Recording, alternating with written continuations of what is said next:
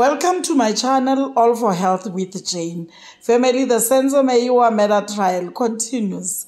In court, Advocate Mngomezulu, he insists to cross-examine Sergeant Mogola on the statement that was written by Senzo Meyiwa. Senzo Meyiwa is the late Senzo Meyiwa's brother. Though the statement that is made by Senzo is said to be not properly commissioned, Advocate Mngomezulu says it is going to be read in court. He's doing all this just to push docket 375. He wants to see the court going inside that docket, family. And he's doing that. When they say a person is taking it by force, this is what we see Advocate Mngomezulu doing in this court. Family, let's listen to Advocate Mngomezulu. Hello, I just want to place on record that the statement I was referring to is A12. Statement? Statement for Senzo Meyiwa is A12. Oh, A12, okay. It does not relate, my lord, to the identification of the deceased body. With the leave of the court, my lord, that I humbly request to place this statement as a version that I'm putting to this witness as the investigating officer. Okay. To place this statement, may I request Mr. Jonas to read it for me?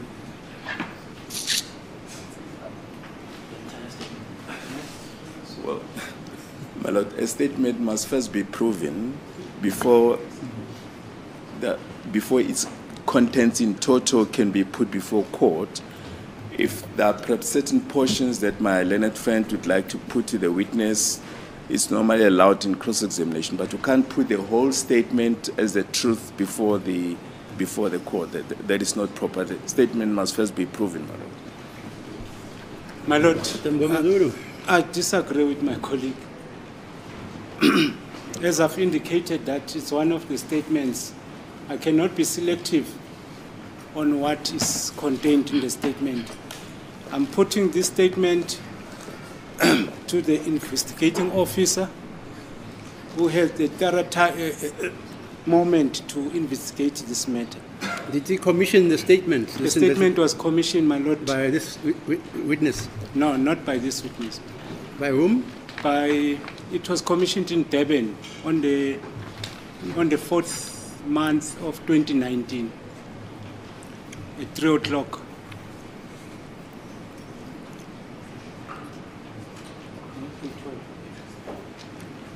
So are you going to call the person who commissioned the statement? Correct. And who wrote the statement? The statement was written by Senzo Meyiwa. So he wrote it himself? Himself. He didn't relate it to a police officer? That's correct, man. So Senzo Meyiwa is the one who wrote the statement? Correct, my lord. And it was commissioned. And commissioned by, who was the commissioner of oaths? May I just confirm the Mr. Jonas? It just says Lieutenant Colonel, the name is not written. What? It just says Lieutenant Colonel, my lord, but the name... There's no name there? There's no name. It just gives the address, 218 Fisaka Street, Pretoria. So what do we do, Mr.? We will call that, I'll converse with my witness, my lord. But the person to be called to confirm who commissioned the statement will be called, my lord. But he says it's not properly commissioned. The person says, I'm Lieutenant Colonel. My lord, that will be the aspect dealt during the evidence of that colonel. How does a court allow a document which is not properly commissioned? I'm trying to assist also. When Mr. Baloyi says it must be proven, fine. Yes. But now we hear that it is drafted by a certain Lieutenant Colonel. There's no name there or stamp, his stamp. My Lord, my Lord, may I just request this? The same exercise that was done by Colonel Hose, a supplementary affidavit will be filed in due course for the confirmation of the same colonel who commissioned the statement. Remember with Hose, we actually adjourned. Mr. Baloyi, is that not correct? Yes, we did adjourn for So- him to file a supplementary statement. If you want us to adjourn, fine.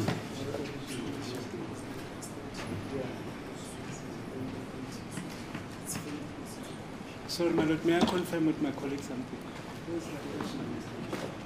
The original. I'm looking for the original. How's that? I'm looking for the original statement because this is a Oh, I copy. see. Okay.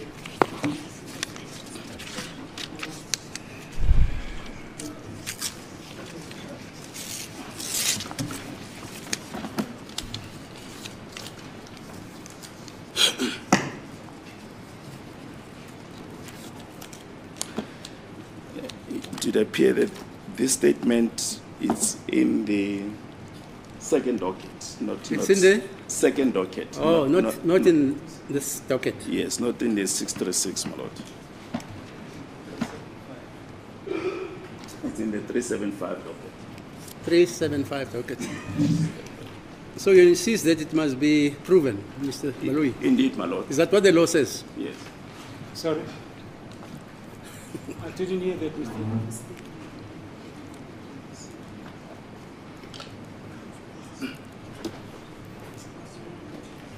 But you see, this witness didn't make the statement. Yeah, Mr. Baloyi, are you listening? Yes, indeed, my lord. She I'm didn't putting make the the facts statement. to the witness to comment or not to comment. If I put a version of the accused is not yet taken a witness stand. It's Yeah, the but same we can't exercise. say, wait.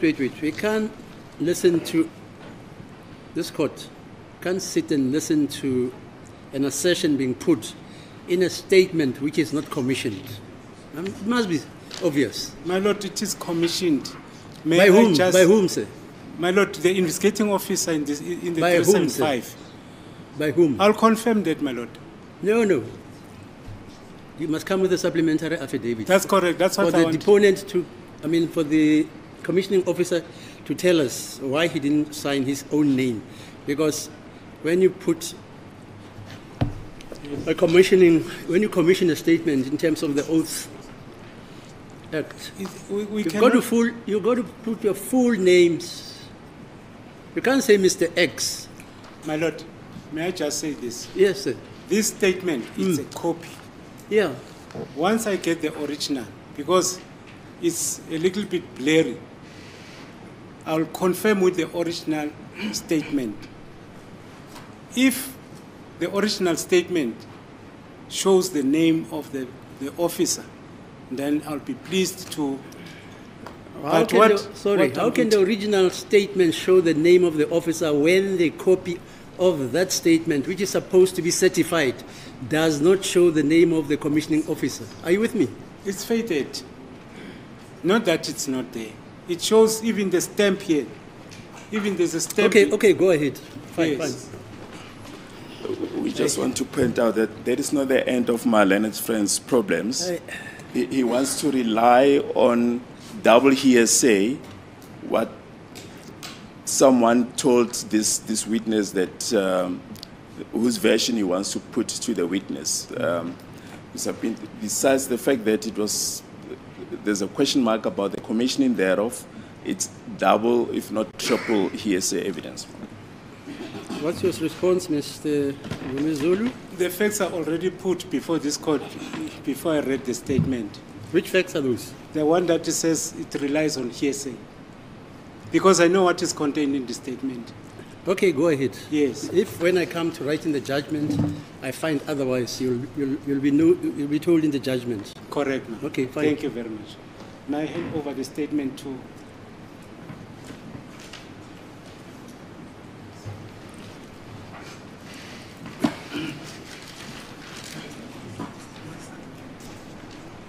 Yes, sir. Let's go on.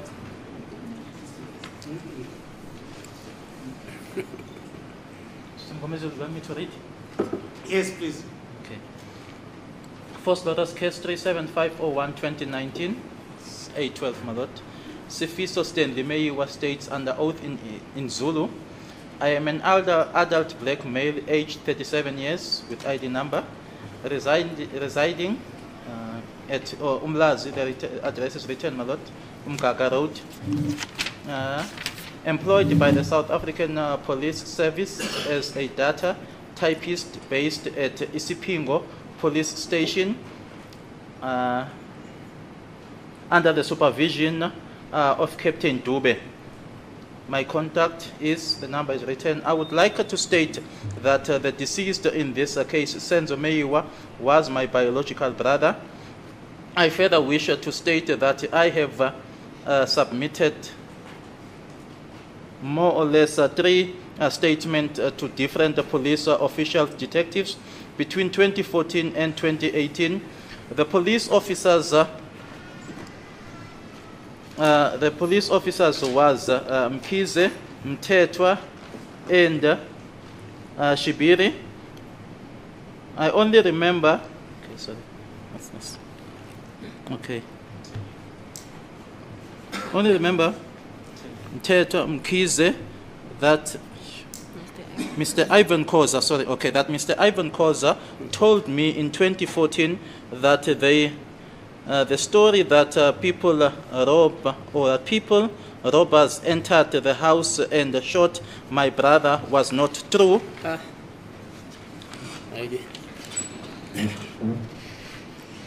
It's double hearsay, triple hearsay. Okay, go on. Okay. It was a story given to the media but was not the real story.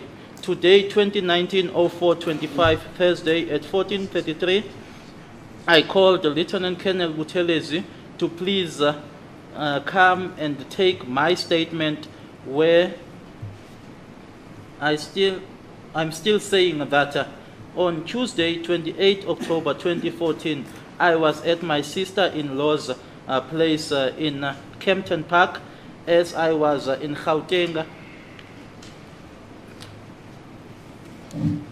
I was in Gauteng with my family to prepare for the burial of my brother Senzo Meyiwa. On the same day, 28 October 2014. Okay, sorry, mister.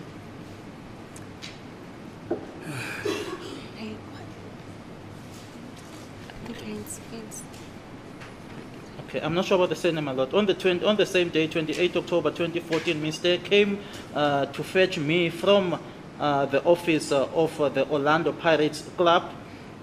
Okay, it looks like Mr. Rufus dropped me inside the premises of the Orlando Pirates, where Mr. Rufus took me to the reception area. After a while, Mr. Evan Koza came and myself, Mr. Evan Koza, and his son,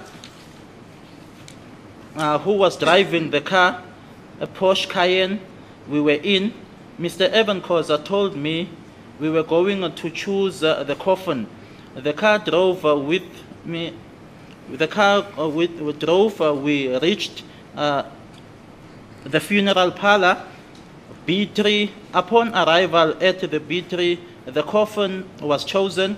At the funeral parlor, my sister-in-law, Mandy Samkize, she was also present when the coffin was chosen. I would like to state that Mr. Evan Koza told me that Senzo Meyiwa, my brother, was not shot by robbers. These were the actual words of Mr. Evan Koza. Senzo Mrawa in brackets.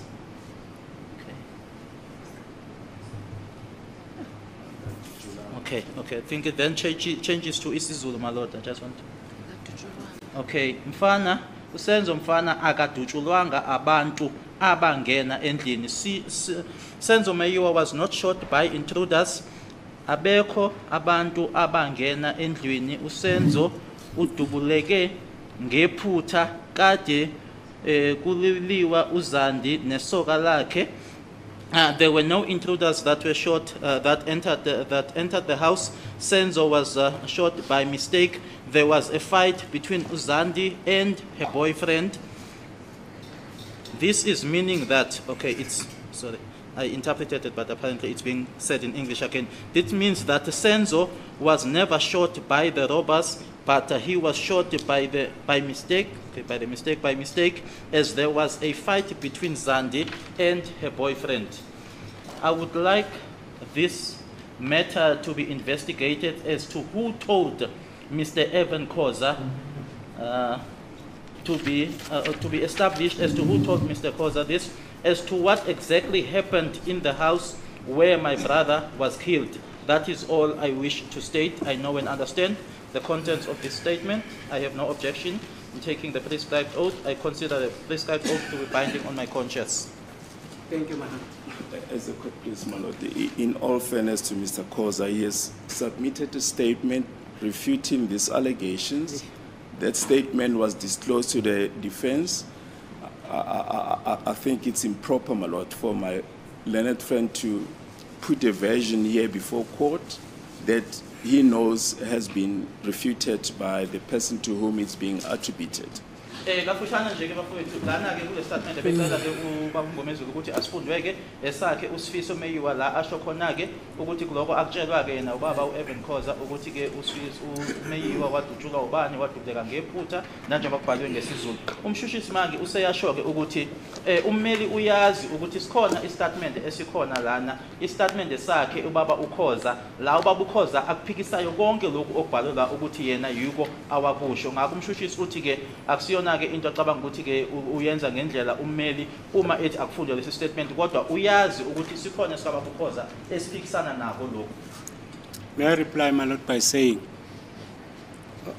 I had a discussion with my colleague, Mr. Baloyi, and asked him about the outstanding witnesses so that we can properly prepare. There are certain witnesses that were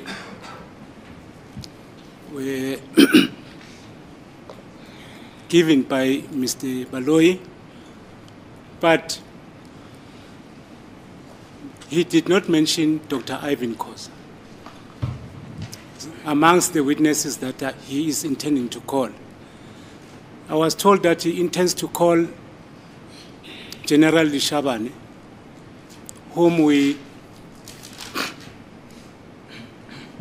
did not use during trial within a trial. I was told that he's going to call Kwabeni, continuation of the evidence of the ballistic, Mr. Mangena, another ballistic, but never mentioned about Dr. Khoza. No, it's my submission that...